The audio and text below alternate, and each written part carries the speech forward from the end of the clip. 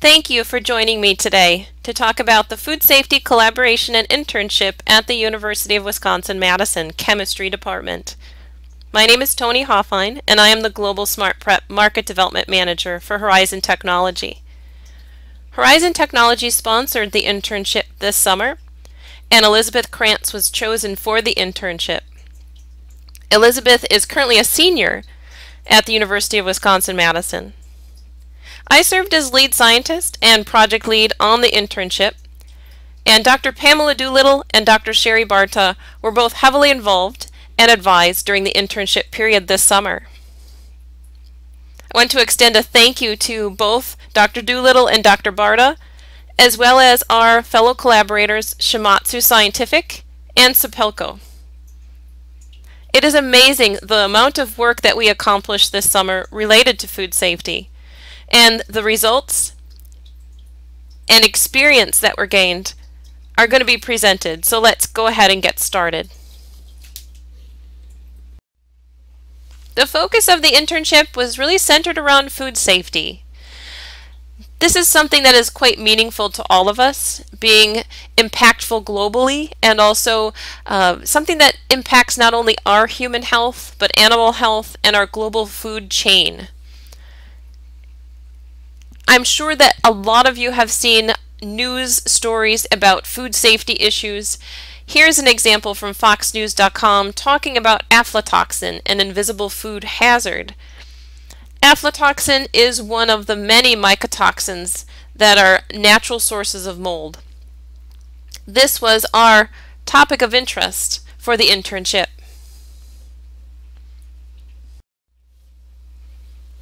Being naturally occurring molds, you can imagine that there are many mycotoxins out there. In fact, 400 have been identified, but unfortunately not all of them are tested for. They do pose a significant crop and food problem, with about 25% of the world's crops impacted by natural molds. The exposure to us and both animals relates to sickness and death, depending on the level of exposure and duration of exposure. And pictured here is one example of natural mold occurring on a corn product.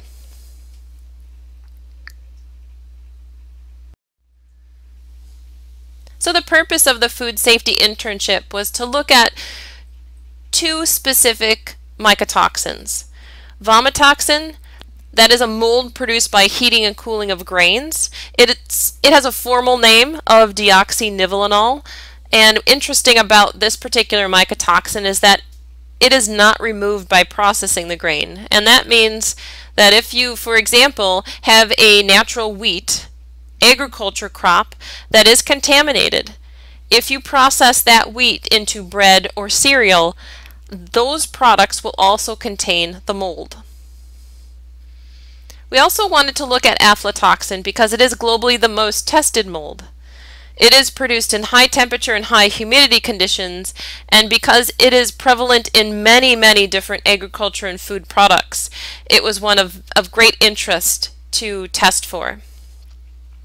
Now, it wasn't just the testing of these two mycotoxins, but to take a look at what today's methods are using for steps to be able to quantitate and identify the mycotoxins, and see where current chemistry, technology, and automation could be included to improve upon these methods. And improving upon them means also identifying the mycotoxins themselves and quantitating their presence in food and agriculture products.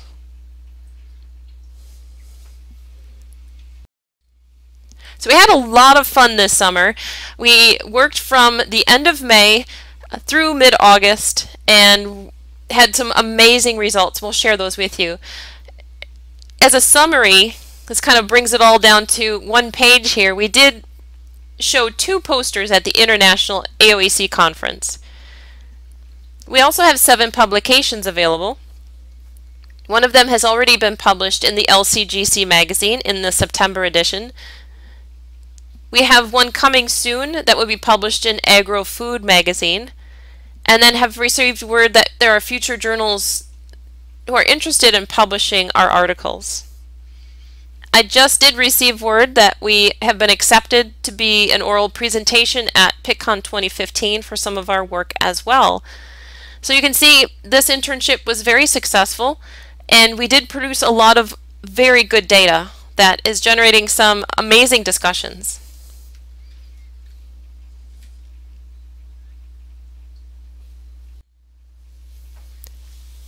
So let's get started talking about the food safety collaboration and internship, both the methods and the results.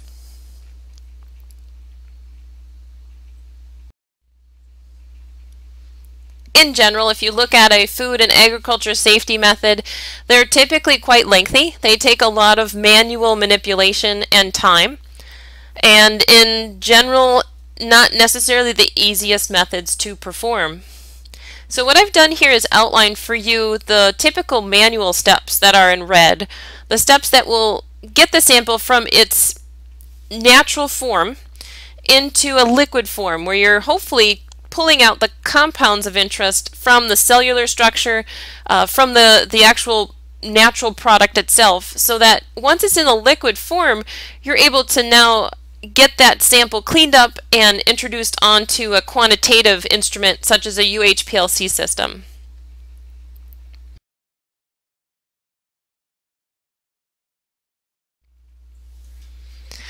With the science that was involved and the automation, we wanted to be able to provide to you some kind of flow path on how we performed everything.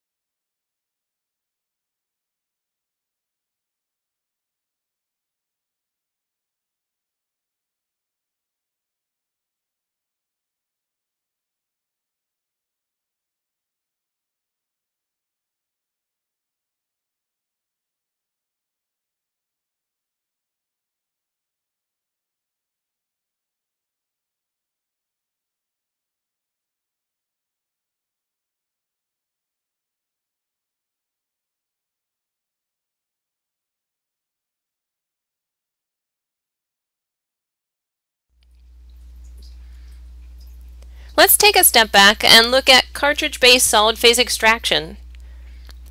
Well, solid phase extraction is a very versatile sample preparation technique, and its ultimate use is to remove interfering compounds in order to identify and quantitate the compounds of interest.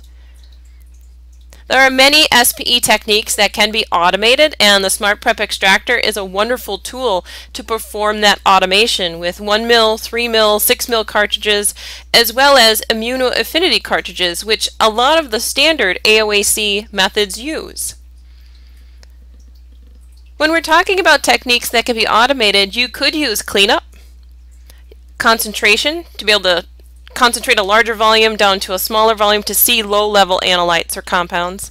Do a buffer exchange, for example, within like a protein type of extraction, and be able to then have an acetonitrile or water-based extract to be able to inject onto your mass spec. And then, of course, simple filtration. Most of what we have done within this internship is isolated to using solid phase extraction as a cleanup technique. And that's important to keep in mind as we walk through some of the rest of the information.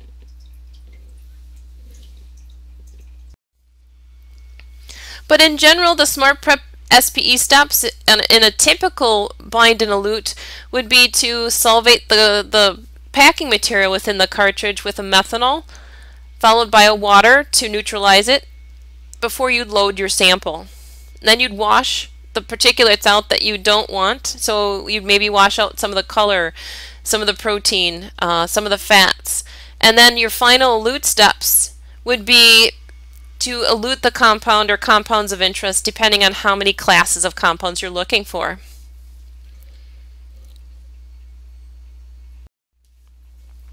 So there is an importance that sample preparation brings to the table, and I think the pictures that I have on screen here show it all. We tested for the aflatoxin application almond milk, fresh corn, peanut paste, and curry powder. And during the liquid-liquid extraction step, you can see how the proteins have denaturized in the almond milk. The fresh corn is full of color and very cloudy, and also rich with particulates. The peanut paste, extremely oily, and you can see it has a lot of very fine particulates that are left over from the peanuts actually breaking down. And the most difficult matrix that we worked with the aflatoxin was the curry powder. And with curry powder, you can see the really rich color after liquid-liquid extraction. And if you take a close look at the side of the flask, the Erlenmeyer flask has a lot of oil residue on it in a very deep, rich yellow color. Now, that curry powder was taken through the SPE process, as were the other matrices on screen, but we took pictures of the curry powder to show how much positive impact solid phase extraction has on the sample preparation technique. So in the picture box on the very right side, you can see the original Aflazia SPE cartridge. On the left are 4 examples of the curry powder being put through the SPE cartridge. If you can see the deep rich color that is maintained within the SPE cartridge, so that that does not interfere as much as it would if you didn't use the SPE. So if we look to the very right of the screen, you can see that the curry powder is being processed through the Smart Prep extractor, and this is where the SPE is performed. You can see the nice rich golden color that's being put through the Smart Prep, and this is a result of the nice cleaning process that the cartridges performed. So sample preparation is definitely a necessity. In order to be able to clean the sample every step of the way, what you're doing is removing things you don't want, keeping the things that you do want, making your HPLC analysis so much easier that you're able to quantitate with confidence. When we're talking about the UHPLC system, we're talking about the system from Shimadzu. This is the Nexera XR HPLC system, and it is a binary system where we're introducing 2 different types of solvents that are mixed in line with an injector to be able to inject the sample onto the Titan column from Sapelco, and then we did use a fluorescence detector to be able to analyze for the aflatoxins. The aflatoxins shown, there are 4 aflatoxins, the G1, G2, B1, and B2, with the B1 aflatoxin being one of the most important aflatoxins to report. The vomitoxin was analyzed by the same HPLC system, but with UV detection.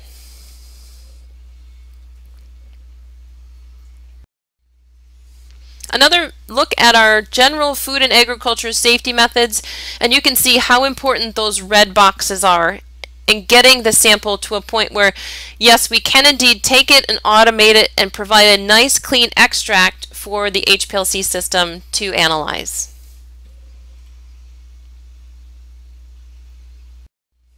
So let's look at some of our scientific results.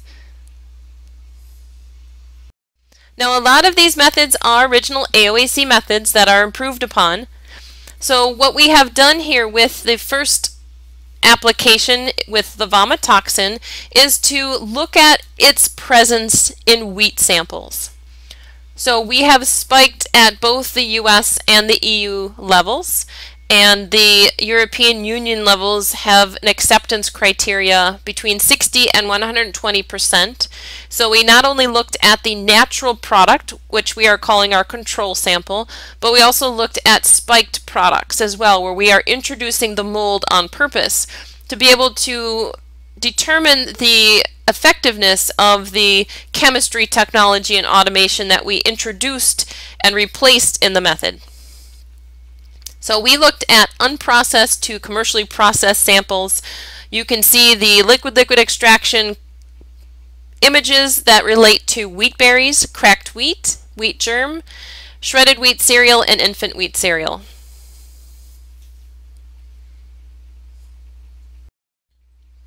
The SPE and evaporation process was to load a portion of what we extracted from the liquid-liquid extraction process, and simply a load and collect. So this is the case where what is being retained on the column are the compounds that you do not want, and what is being eluted out are the compounds like mycotoxin that you do want. So this would be considered to be a cleanup step, where what is eluting directly from the cartridge is exactly the compounds that should be in that liquid.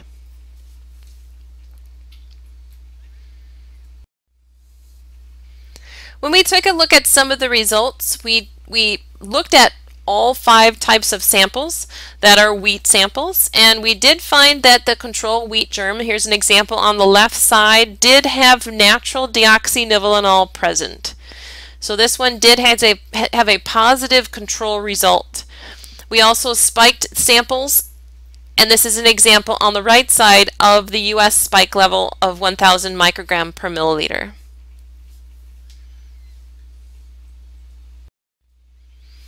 The results, we wanted to compare not only the US to the EU spike levels, but also look at the automated to the manual SPE.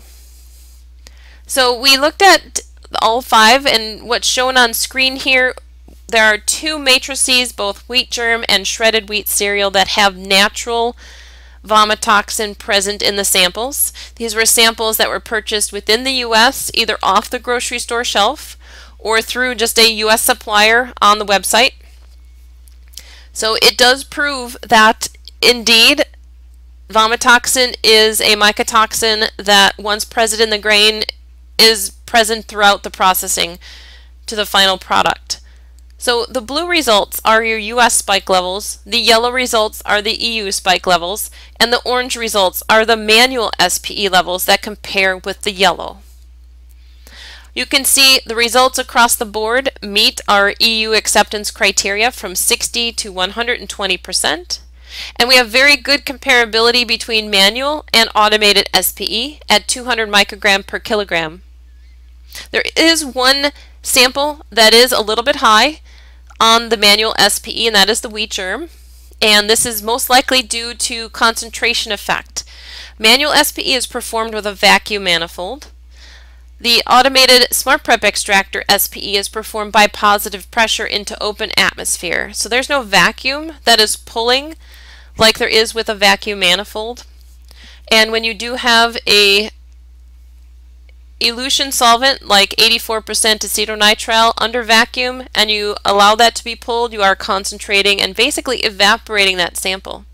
So you are producing more of a concentrated sample by the time that you are doing final analysis. So you may have started with 2 milliliters of sample, but you may have only ended up with maybe 1.8 in your final extract because of evaporation. So manual SPE is something that is a little bit more of a technique-driven process that needs to be monitored when you are having multiple technicians involved. And we don't see that impact with the Smart Prep extractor. We have very good CVs on the blue US spike levels and very good recoveries across the board. We also looked at the aflatoxin EU spike levels, 70 to 110% recovery, and now we do have a 20% RSD acceptance level. Aflatoxin, as we mentioned, is one of the most globally tested mycotoxins, and therefore there is a little bit more strict requirements on meeting both recovery and percent RSD when testing food products. Our goal with the aflatoxin was to develop a unique single method. In the case of aflatoxin, every single sample type is analyzed by a slightly different method. So there is a method for corn, there's a method for milk, there's a method for peanut paste, and so on. We developed an extraction solution formula based off of the water content of the original sample matrix. We took that from the USDA website and developed the formula that would apply to any type of sample matrix based off of its water content. We won't go through the details on this screen, but you can see the liquid-liquid extraction procedure that was followed. Next, the SPE procedure was followed, and again it was another cleanup step which allowed the compounds of interest to be eluted first. And if you remember back to the curry powder picture with the cartridges, I think that should make sense now, because the column was trapping the items or the compounds of non-interest and eluting out the aflatoxins. That's why the cartridges were so colorful. It was retaining everything we didn't want and eluting out only the aflatoxin. And in this case, the aflatoxin did require a pre-column derivatization procedure, which is noted here. And we did use a water bath for that, which was very interesting, not typically performed, but worked exceptionally well. In fact, so well that we do have a PicCon 2015 oral presentation on this, looking at our success rate of achieving linearity over the course of many weeks, a greater than 0.99 for 4 different aflatoxins, with each of the aflatoxins having a 7-point calibration curve. So very impressive data, and something that we found was very unique about this particular method, another way to do derivatization.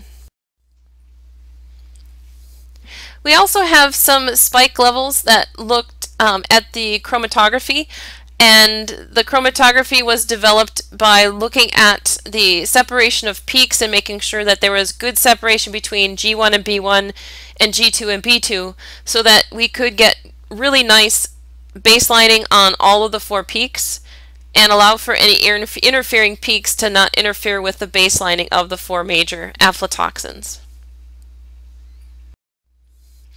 Results also showed that one of the sample matrices had a natural mycotoxin in it. So curry powder did report that it did have natural aflatoxin present. All the samples were purchased in a U.S. grocery store. However, the curry powder and peanut paste did have labels that indicated that they were from other countries. However, it did say on the label they were all distributed within the U.S.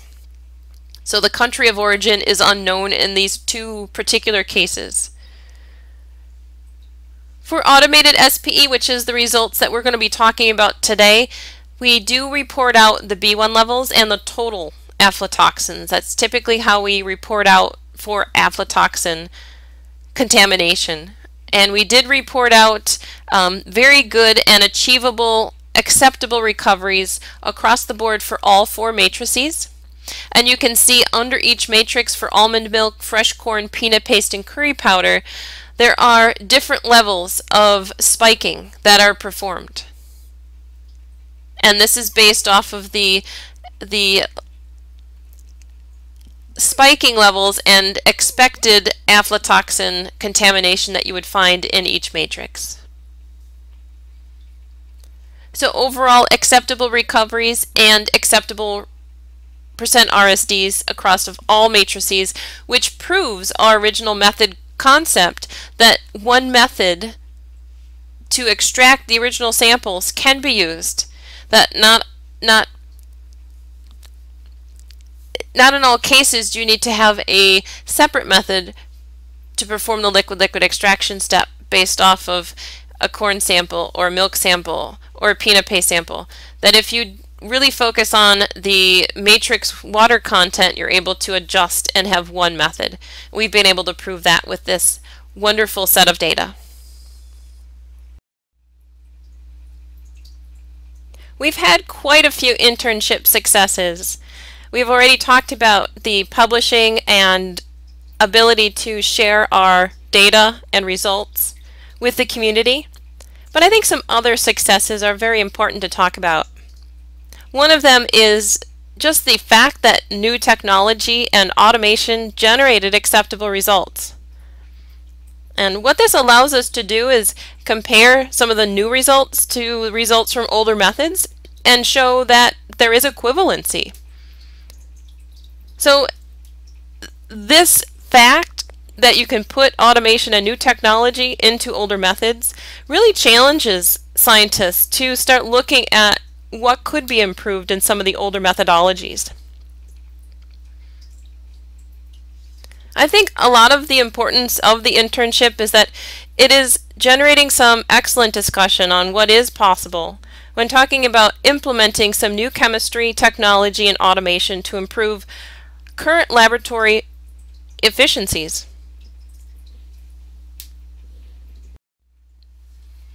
I do want to point out a big thank you and a special thank you to our collaborators, University of Wisconsin-Madison Chemistry Department, Shimatsu, and Sapelco.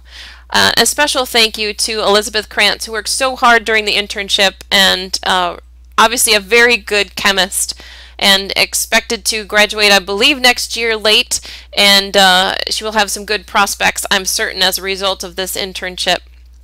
Definitely wish her the best. I also want to extend a special thank you to Dr. Pamela Doolittle and Dr. Sherry Barta for their support and their attention to this internship. We do hope for many more like this, and do recognize all of the collaborators for their efforts and their involvement in making this possible.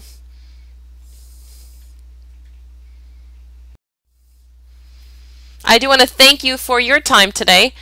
Again, my name is Toni Hofhine, Global Smart Prep Market Development Manager for Horizon Technology. My email address is on screen. If you do have any questions or would like to discuss any of the data that you have seen today, feel free to contact me. I welcome your questions and comments. Thank you so much.